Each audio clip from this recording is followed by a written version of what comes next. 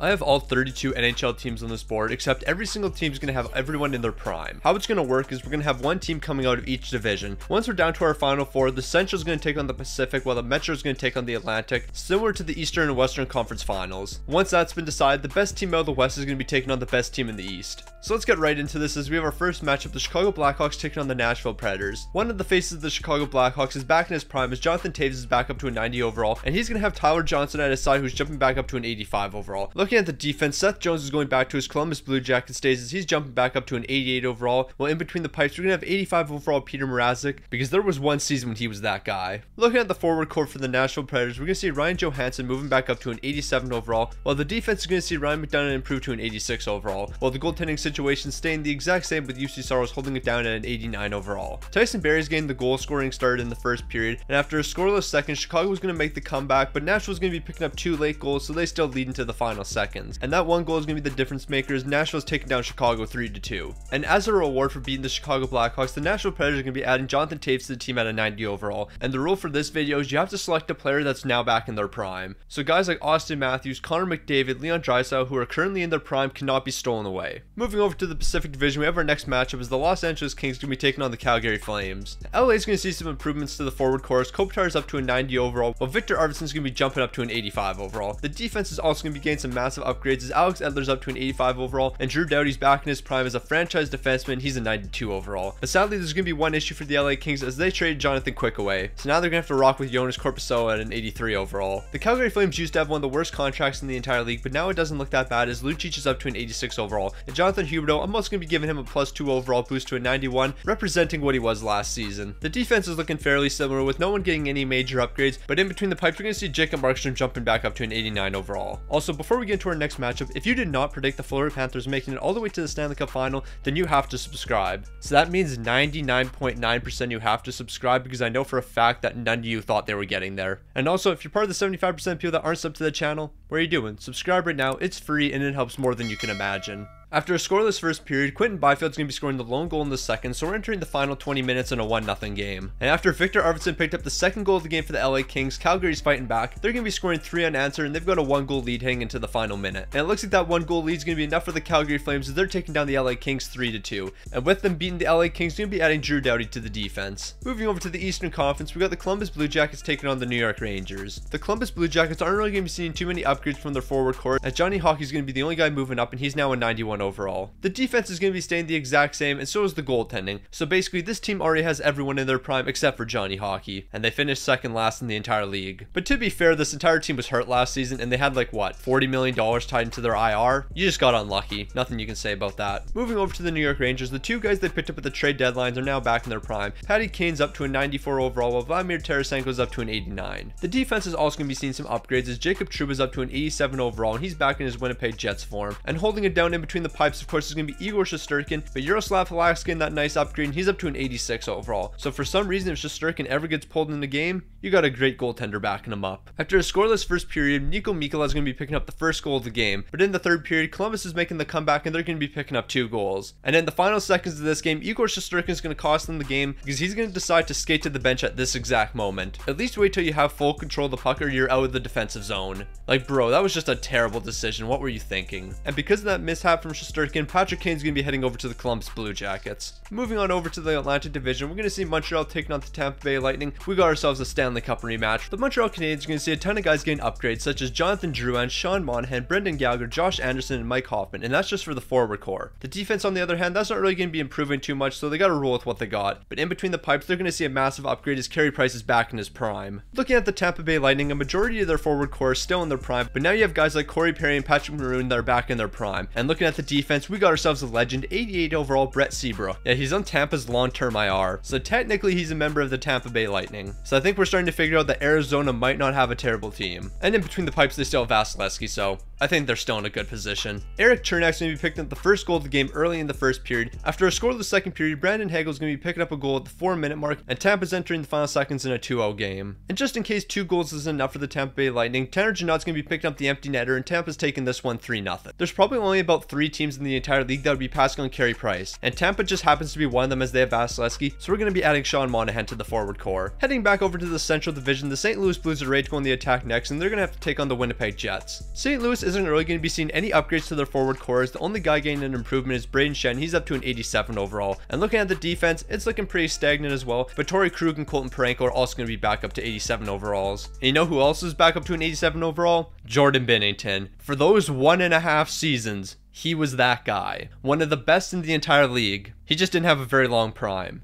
But in his prime, I would say an 87 overall is a fair rating. Looking at the Winnipeg Jets, the entire first line is going to be getting an upgrade. Kyle Connor's up to a 91, Scheifele's up to an 89, and Blake Wheeler, he's going to be a 90. And they're also getting some help on their bottom six as Sam Gagner is up to an 81. They're not going to be seeing any major upgrades to the defense nor the goaltending, but they still have 91 overall Connor Hellebuyck as their starter, so I think they'll be okay. But maybe not, because St. Louis is going to be coming out hot in the first period as they're picking up the first 2 goals of the game. But in the second, Winnipeg's going to be responding, and we have a tie game entering the final 20 minutes. St. Louis would take the lead early in the third period, but Winnipeg's going to be able to respond with 2 goals, so they're going to be taking down my St. Louis Blues in a 4-3 win. Obviously, we know this is incredibly unrealistic, and if I want to make this video realistic, I would have made Benner a 99 overall, because he was him. Since Winnipeg could use a bit of help on their defense, I'm going to be adding 87 overall Colton Parayko to their team. Moving on to our next match, we're going to see the Edmonton Oilers taking on the Vegas Golden Knights. So we're not going to see too much changing with Edmonton. Bukestad's going to be getting a bit of an upgrade to an 82 overall, while on the defense, we're going to see Darnell Nurse moving up to an 88 overall. The goaltending situation on the Edmonton Oilers is going to be a bit of a toss-up, as we have 85 overall Jack Campbell and Mike Smith sharing the net together. Moving on over to the Vegas Golden Knights, we're going to see 2 massive improvements to their forward core, as William Karlsson's improving to an 86 overall, while Phil Kessel's jumping up to an 87. The defense is going to see Alec Martinez return to his prime, and he's back to an 85 overall, while in between the pipes they have 91 overall Jonathan Quick, and this is definitely going to be a tough team to stop. But it looks like Edmonton's not going to really have an issue with that, because they're scoring 3 unanswered in the first period, and they've got themselves a 3-1 lead. 3 goals on 6 shots on prime Jonathan Quick. You hate to see it, you really do. In the second period, Edmonton and Vegas are going to be exchanging goals, and the same thing's going to be happening in the third period. And with the 5 goals that Edmonton has, that's going to be too much for Vegas to come back from, and they're going to be falling in a 5-3 game. We might have had a few questions about Edmonton's goaltending situation, but not anymore, because 91 overall Jonathan Quick's joined the team. Moving back over east, we're going to see the Carolina Hurricanes taking on the Philadelphia Flyers. The biggest upgrade we're going to see for the Carolina Hurricanes is Max Pacioretty at an 88 overall. However, they are going to see some upgrades to the bottom 6 with Jordan Staal and Paul Stastny. The defense for Carolina is going to get even stronger with a 90 overall Brett Burns and an 85 overall Jake Gardiner. And in between the pipes, we're going to have 2 guys sharing the net together, 88 overall Freddie Anderson and 86 overall Antti Raanta. Philly's not going to be seeing quite the upgrades that Carolina got, but they're going to still have JVR jumping up to an 85 overall and Cam Atkinson jumping to an 86. The defense is seeing a slight upgrade with Rasmus Ristolainen not being a complete liability like he usually is, and in between the pipes they got Carter Hart, but I'm just not sure if he can hold it down with the weak defense in front of him. Max Pacioretty is going to start the goal scoring off with 1 late in the first period, but Philly's going to be responding with 2 of their own, so they're entering the second intermission with a 2-1 lead. In the third period, Philly and Carolina would be exchanging some goals, but in the final second, Sean Couturier is picking up the empty netter and Philly's taking this one. With Philly's defense being as weak as it is, we got to bring in a prime defenseman, and that's going to be Brett Burns. We're heading over to the Atlantic once again. The Toronto Maple Leafs are going to have their hands full with the Boston Bruins. Toronto's forward core is going to gain a bit of grit as 84 overall Wayne Simmons has joined the team, while on the defense end, we're going to have Mark Giordano and Jake Muzzin back in their primes. And you know who else is back in his prime? Matt Murray, and he's going to be holding it down in net at an 87 overall. So if you thought the Boston Bruins couldn't get any better, of course they are. Bergeron's getting an upgrade, so is Krejci, Taylor Hall, and Nick Foligno, because there was that one season how many years ago where Nick Foligno picked up 70 points. Still haven't figured out how that happened, but here we are. The defense is looking fairly similar with no one getting any major upgrades, and the goaltending situation, Linus Ullmark's still going to hold it down for this team. In the first period, we're going to see goals from Wayne Simmons, Charlie Coyle, and Austin Matthews, so Toronto's entering the intermission with a 2-1 lead. And it looks like 2 goals is going to be enough for the Toronto Maple Leafs, but in case it isn't, William Nylander is going to pick up the empty netter, and Toronto's taking this one 3-1. With Toronto already having a bunch of amazing center depth, there's one clear choice: Patrice Bergeron, because why not have 4 #1 centers on one team? We're back in the Central Division. The Arizona Coyotes are going on the attack next, and they got the Dallas Stars to take on. Now, Arizona, things have finally worked out for you. Taking on all these bad contracts finally means something, because Voracek, Brian Little, and Andrew Ladd are all back in their prime. And you know who else is back in his prime? Shea Weber. 92 overall Shea Weber. Honestly, you don't even deserve this. I didn't even feel like upgrading these guys. That's kind of the whole point of the video, so I had to. But even with these 4 guys now back in their primes, you're still not a good team. And that says a lot about this franchise. The Dallas Stars are going to be seeing some solid upgrades in Jamie Benn jumping up to a 90 overall, while Tyler Seguin's going up to an 89. The defense is looking fairly similar, but you did get an upgrade in Ryan Suter, and he's now up to an 86 overall. While in between the pipes, you still have Jake Ottinger, and we already know what he can do. He can allow goals in the first 40 seconds because Andrew Ladd's getting on the board first. That's a tough look. And the only thing worse than that is that goal from Andrew Ladd's going to end up being the winner, and Dallas is falling in a 1-0 game. You just lost to Andrew Ladd. Ain't no way. This video was recorded before the dirty cross check. Allegedly, he tried to catch himself with his stick. That's possibly one of the dumbest things I've ever heard from an NHL NHL player. And I've heard a lot of dumb things said from NHL players. We got another matchup in the Western Conference, and that's going to be the Vancouver Canucks taking on the Seattle Kraken. We aren't really going to see any upgrades to their forward core besides Brock Boeser jumping up to an 86 overall. Similar to the forward core, nothing really here is changing except Oliver Ekman-Larsson is jumping up to an 86. And holding it down in goal for the Vancouver Canucks is going to be Thatcher Demko. But we already knew that. Moving on over to the Seattle Kraken, Jordan Eberle's getting the biggest upgrades. He's jumping up like 2 or 3 overalls to an 86. So not too much is changing with this team. And looking at the defense, Adam Larsson's up to an 85 now. Yeah, no, this team barely changed whatsoever. To be fair though, they've also haven't been in the league that long, so they don't have a ton of terrible contracts. And most of the time, the terrible contracts are the guys that aren't in their primes anymore. Most of the time. Not all the time though. But just because the forward and defensive core aren't seeing any upgrades doesn't mean the goaltending isn't, as Philip Grubauer's up to an 87 overall, and backing him up is going to be 85 overall Martin Jones. But it looks like the goaltending for Seattle is not going to be good enough because Vancouver's going to be potting 3 in the first period, and they're going to keep on rolling, scoring another 2 in the second, and then in the third period they've just picked up their 8th goal of the game. Yeah, so it's pretty safe to say Seattle's not coming back in this one. Let's just get this game over with and move on. Seeing as Vancouver just dominated as much as they did, they probably should earn 2 players away from the Seattle Kraken, but that's not how things work around here, so the only guy they're going to be claiming is Jordan Eberle. The New Jersey Devils are going to be the next team on the attack, and they're going to be taking on the Washington Capitals. New Jersey's not really going to be seeing too many upgrades to their forward core, with Andre Platt being the only guy getting an upgrade, and he's going up to an 85 overall. The defense is looking the exact same, no changes here, and that's the same with goaltending. The Washington Capitals are going to be a completely different story. Ovi's up to a 95, Backstrom's up to a 90, TJ Oshie's an 85. This team's getting upgrades across the board. Well, I shouldn't say across the board because the defense is looking the exact same, and so is goaltending. So the forward core is getting a massive upgrade, and that's about it. But it looks like that's all they're going to need because Connor Brown and TJ Oshie are picking up goals in the first period, and then Evgeny Kuznetsov is expanding that lead, so Washington now has a 3-0 lead heading into the third period. But of course, the Washington Capitals are going to be a bunch of clowns here. After scoring their 4th goal of the game, they're going to allow 4 unanswered, and now we're going to need a bit of overtime. Great work, boys. Great work. Halfway into overtime, Washington's going to get incredibly lucky as Evgeny Kuznetsov's going to be burying the OT winner,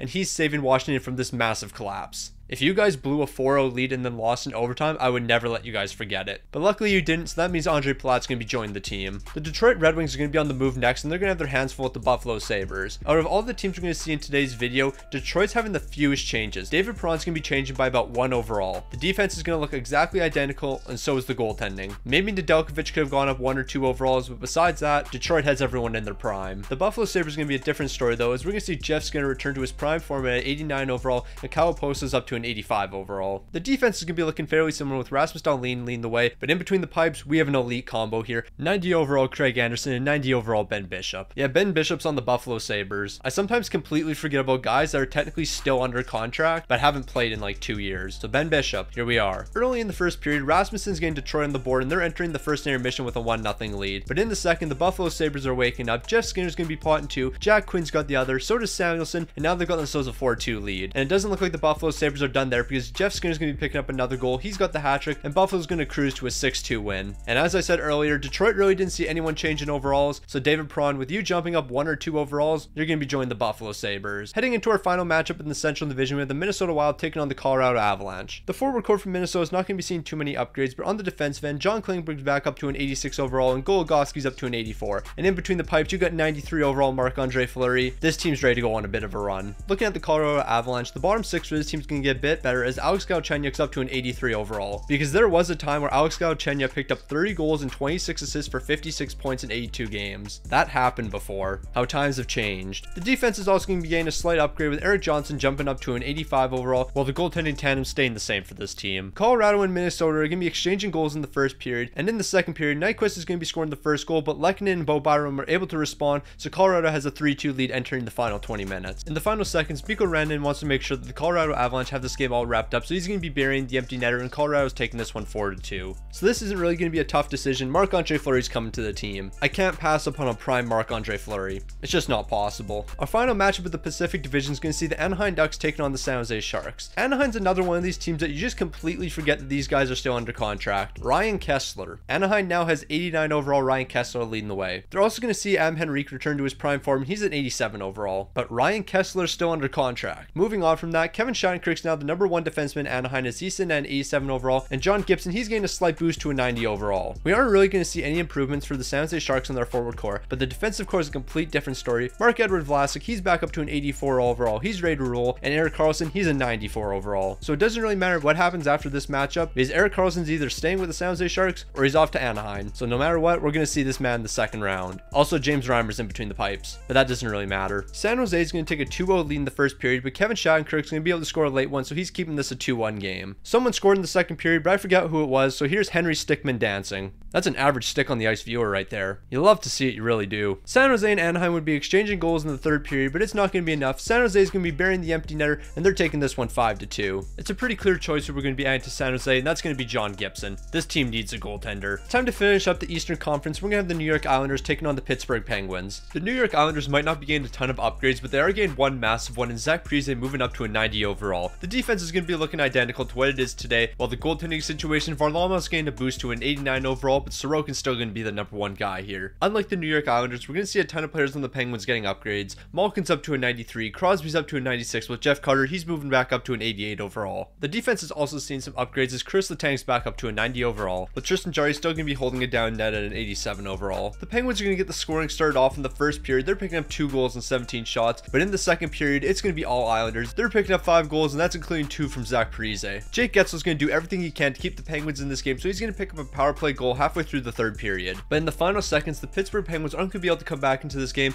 and Zach Parise is going to be picking up the hat trick because he deflects this one to the back of the net, but for some reason they're calling it a no goal. They're saying he kicked it in the back of the net. Eventually it stands as a goal, but bro, what were you looking at? How did you think he kicked it in? With that Islanders win, they're going to be adding one of the greatest players of all time to their team, and that's going to be Sidney Crosby. Moving on over to our final matchup of the first round, we have the Ottawa Senators taking on the Florida Panthers. Stanley Cup finalist, Florida Panthers. Who would have thought? Not me. Since Ottawa's full of a bunch of young talent, they're not really going to see too many upgrades, but Claude Giroux is going to be improving to a 90 overall. Nothing's changing with the defense. That's still going to be led by Shabbat and Chychrun, and holding it down between the pipes is going to be 85 overall Cam Talbot. The Florida Panthers are going to be seeing 2 major upgrades to their forward core, with Eric Stahl at a 91 overall and Patrick Hornquist at an 84 overall. The defense is getting one small upgrade, and Mark Stahl up to an 81 overall, and holding it down in between the pipes is of course a prime Sergei Bobrovsky, but the way Bobrovsky's playing in the postseason right now, he might be back in his prime form. You never know. After a scoreless first period, Patrick Hornquist is going to be picking up the first 2 goals of the game, but Derek Brassard is going to be able to respond, so we're entering the final 20 minutes in a 1-goal game. About halfway into the third period, Shane Pinto is going to be able to even this game up, and it's going to stay locked like that, so we're going to be heading into overtime. Halfway into overtime, Drake Batherson is going to pick up the puck in the neutral zone, and he's turning on the Jets game past all the defenders. He's beating Sergei Bobrovsky, and Ottawa's taking this one home.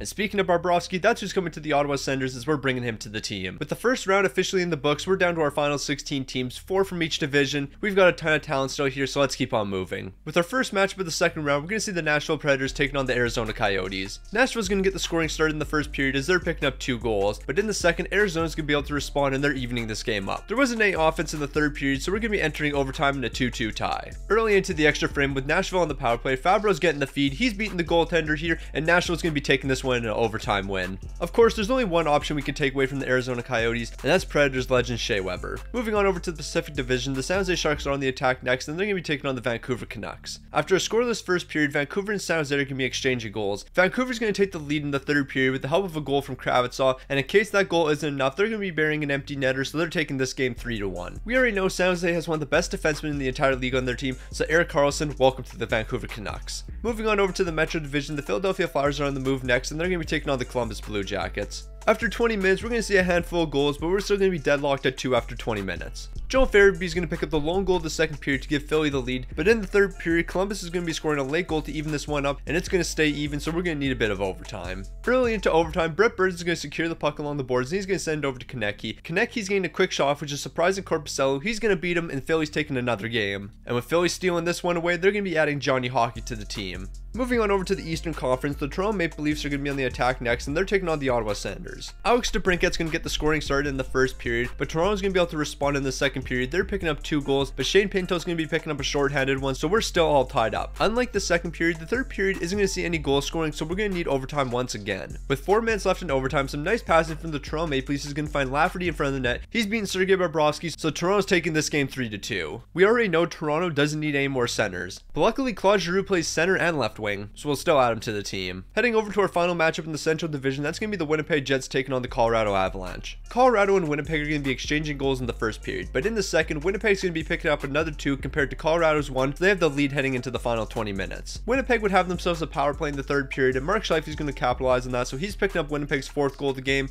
and 4 goals is going to be more than enough, so they're taking this one, but not before they pick up 1 more goal. So they're actually taking this one 5-2. And with that win from the Jets, they're going to be taking Erik Johnson away from the Colorado Avalanche. Our next matchup is going to see a battle of Alberta as the Calgary Flames are taking on the Edmonton Oilers. Bukestad's going to be getting Edmonton on the board first with a power play goal. In the second period, we're going to see Calgary and Edmonton exchanging goals, but Edmonton's still going to have that 1-goal lead entering the final 20 minutes. Once again, the third period, we're going to see Edmonton and Calgary exchanging goals, so Edmonton's going to be holding on to this one, but just in case, they're going to be picking up an empty netter in the final few seconds. With Edmonton taking down the Calgary Flames, there's one clear choice: Milan Lucic, an Oilers legend. Yes, I probably should have taken Jonathan Huberdeau. I didn't think about that till this exact moment, but Lucic is an Oilers legend, so we got to bring him back. We have two more matchups in the Eastern Conference, and the first one's going to be the Islanders taking on the Washington Capitals. The Islanders are going to be getting on the board first, but in the second period, Connor Brown's going to be responding, so we're entering the final 20 minutes in a tie game. So far, we've seen ourselves a great goaltending matchup, but Andre Palat's going to be the difference maker as he's picking up the third period goal to give Washington a 2-1 lead. And in the final seconds, I don't even know how TJ Oshie's scoring here. He's getting a no-look backhander off. It's beating Sorokin, and Washington's taking this one 3-1. Washington already has a ton of talent on the forward core, but why not add some more? So Zach Parise, welcome to the team. To finish out the second round, we're going to see the Buffalo Sabres taking on the Tampa Bay Lightning. Kucherov's going to get the scoring started early in the first period, and in the second, the Tampa Bay Lightning continue to push. They're picking up another 2 goals, and in the third period, 2 more goals. Yeah, so this game's all wrapped up, but before we end,